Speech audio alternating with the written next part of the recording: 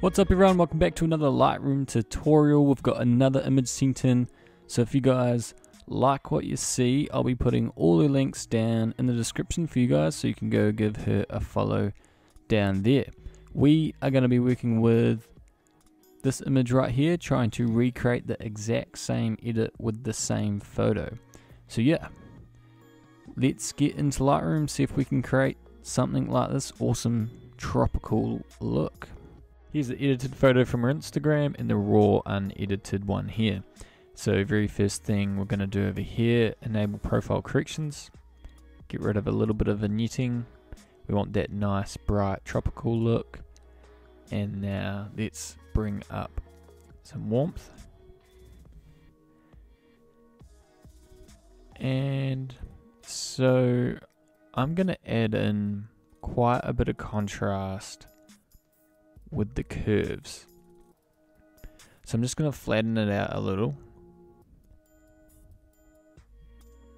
And now I'm going to start with the red, green and blue channels to add in some color contrast, and then I'm going to come in and do a curve here that adds quite a bit of a fade. So starting with the red.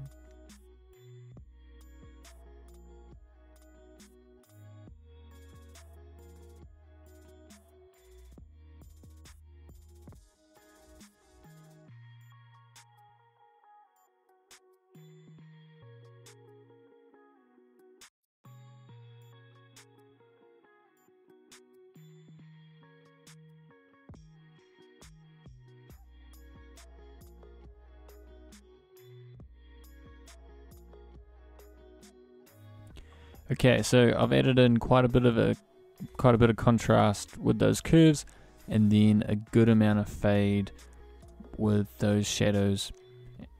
You got to bring the shadows down to keep a bit of contrast, and then you just want the fade and the blacks there. So coming up here, I'm going to finalize some of these. Probably bring the shadows up, because that really helps to get that tropical look, getting rid of all the shadows.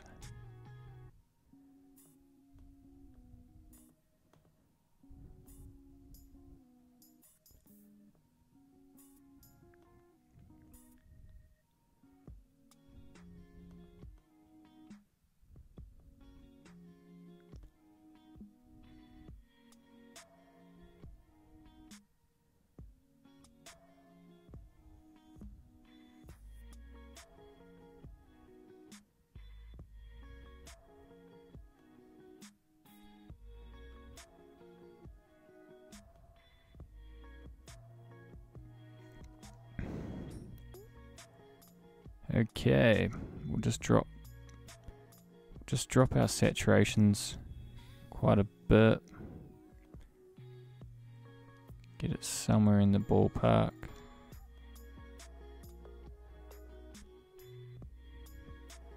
Right, so let's move on to some hues.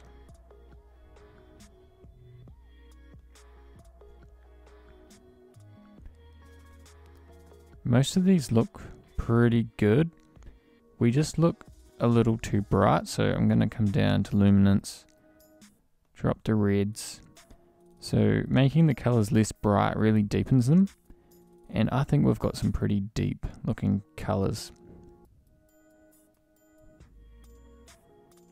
Especially when you drop the orange luminance, you get some really nice darker skin tones. Drop the yellows a bit, but not too much, because yellows can give you a real nice shine to your images.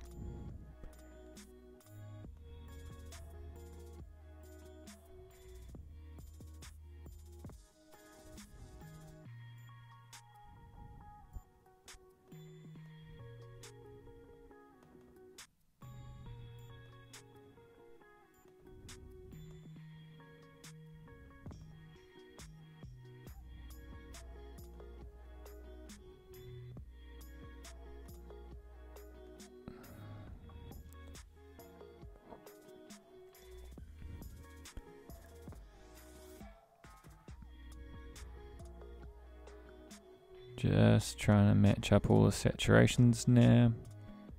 So we'll bring yellows down quite a bit more.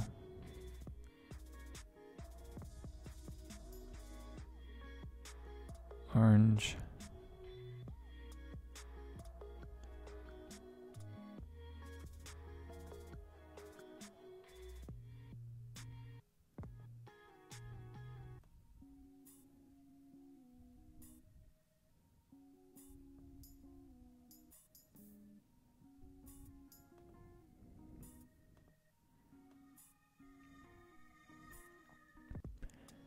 Okay, so Hue's gonna actually shift the actual colors.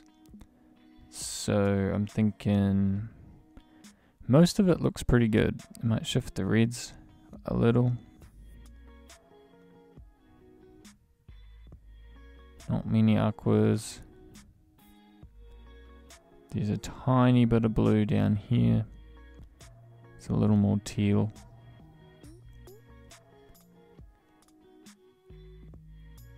Not much purple. Not much magenta. And our image is lacking a bit of a pop. So I'm going to bring up the clarity. You can see what that does.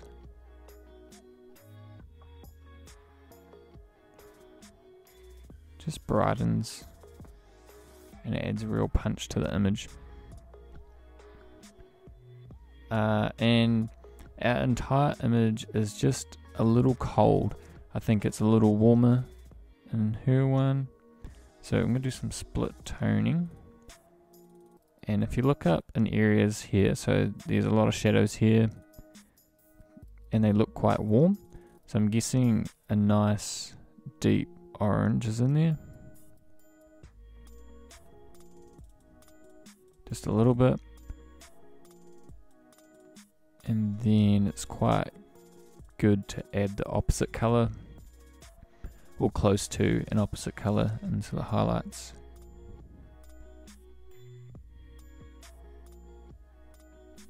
And I think a tiny bit of purple, just a tiny bit, put it in there. And now put some grain.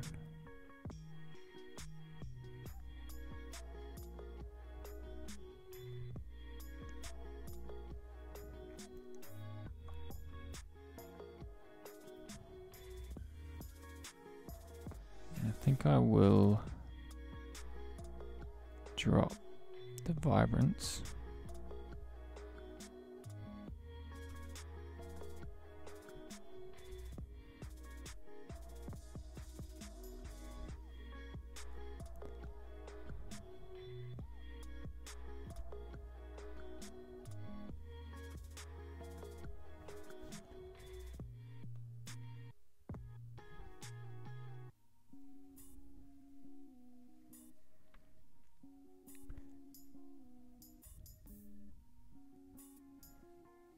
I think that's looking pretty close. So our subject here, the watermelon, is looking a little soft. So brush over it.